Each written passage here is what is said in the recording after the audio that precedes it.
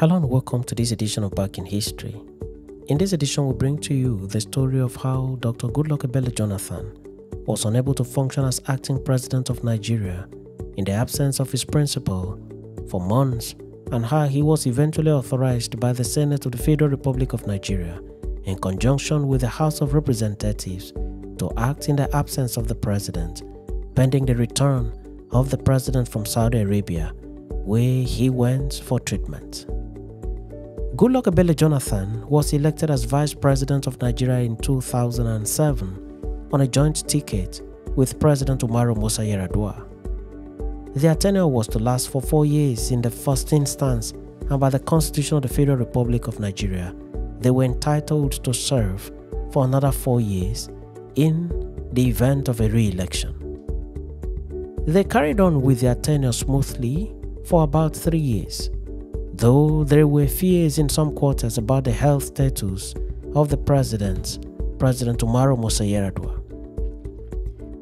The president had a few occasions to travel abroad for treatment, but would always return after some days to continue in office. But sometime in November 2009, President Yaradua had cause to travel to Saudi Arabia 3 times for treatment. The president's health at this time had become a cause of concern to many citizens of the country.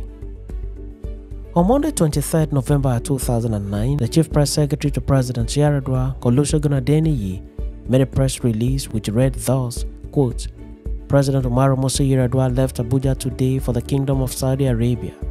While there, the President will call on his personal physicians in Jeddah for follow-up medical checks. The President forwarded copies of the 2010 National Appropriation Bill to the Senate President and the Speaker of the House of Representatives before leaving the country. He wishes the Muslim Ummah and all Nigerians happy Eid al-Kabir celebration." End of quote. 4 days after the President's departure from Nigeria to Saudi Arabia, a media briefing was held in Abuja, and at the briefing, a message from the President's personal physician, Dr. Salisu Banye, was read out to the media.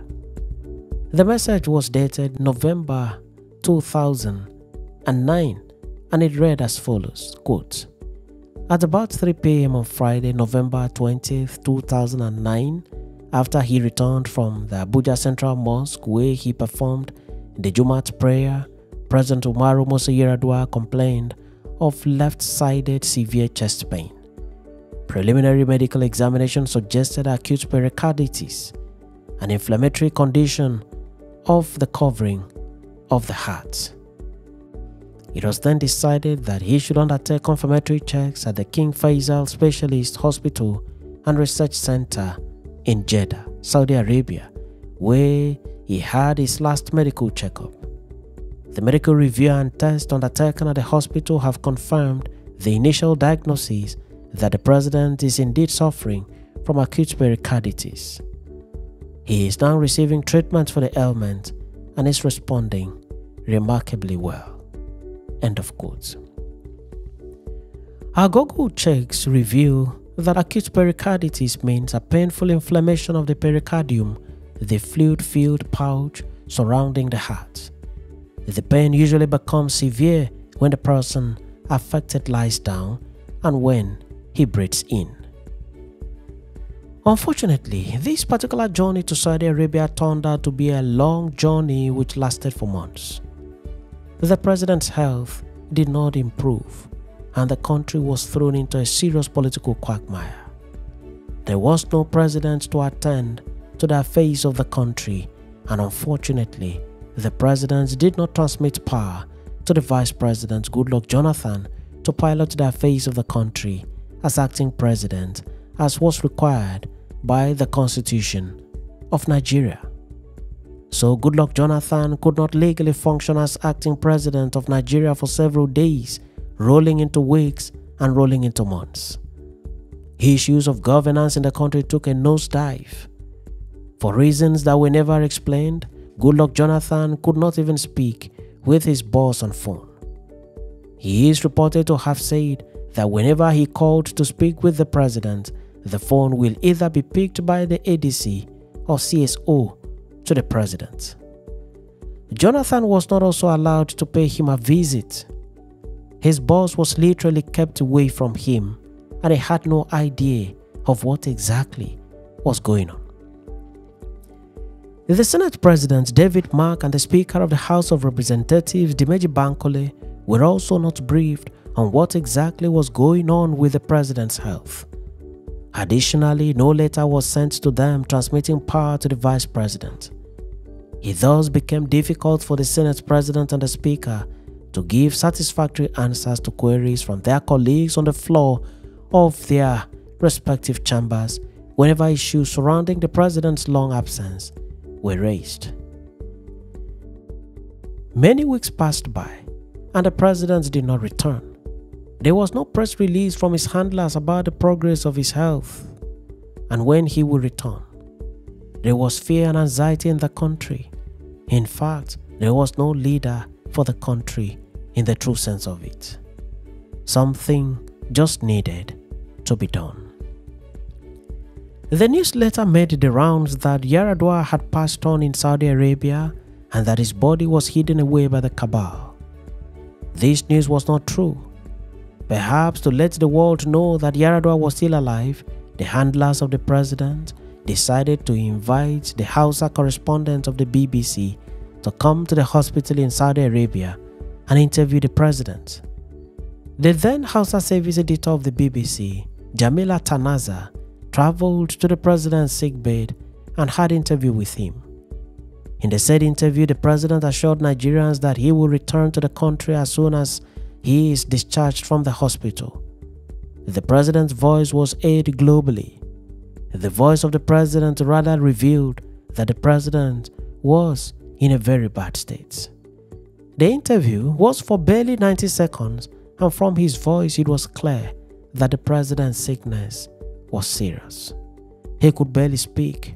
This then fueled another round of anxiety in the country. The outcry for Jonathan to take over as acting president became louder.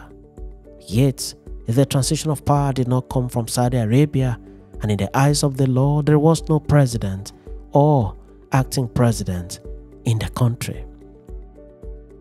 Several top shots in the country started calling for urgent action to be taken to save the country from anarchy, but there was a problem. President Yaradua did not transmit power to Goodluck Jonathan, and there was nothing in the constitution which authorized Jonathan to assume power without such power being officially transmitted to him. The highly anticipated transmission was not forthcoming from Saudi Arabia, and the president's people were accused of blocking the transmission. What was described as the cabal was also accused of blocking the transmission.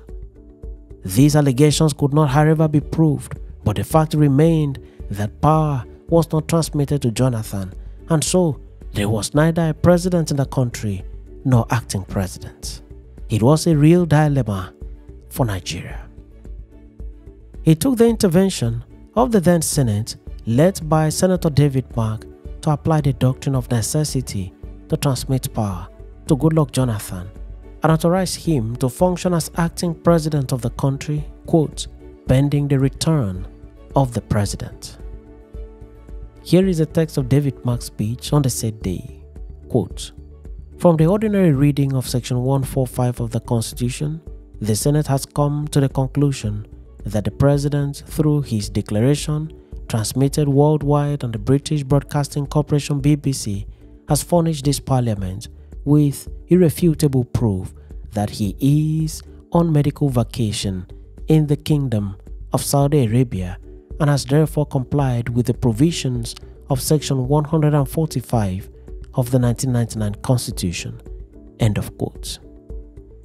By this pronouncement, the Senate conferred legal authority on Goodluck Jonathan to function as acting president of the country. The Senate President, however, added as follows in the resolution, quote, for the avoidance of doubt, let me emphasize that the President will automatically resume office as the President and Commander-in-Chief once he is well enough and returns to the country and informs us accordingly. End of quote. Taking a cue from the Senate, the House of Representatives passed a similar motion, and conferred on Jonathan the legal authority to function as acting president pending the return of President Yaradua. At this time, Yaradua was already out of the country for an unbroken period of 78 days. From this moment on, Jonathan then stepped into the office of President and Commander-in-Chief of the Armed Forces of Nigeria. This is how Goodluck Jonathan became the #1 citizen of Nigeria. Many thanks for watching this edition of Back in History, and do remember to subscribe to the channel or follow the page for regular notification. I remain your friend and host Ekeminiudim, wishing you the best of time as you continue to journey with me on our mission to discover and document the history of Africa.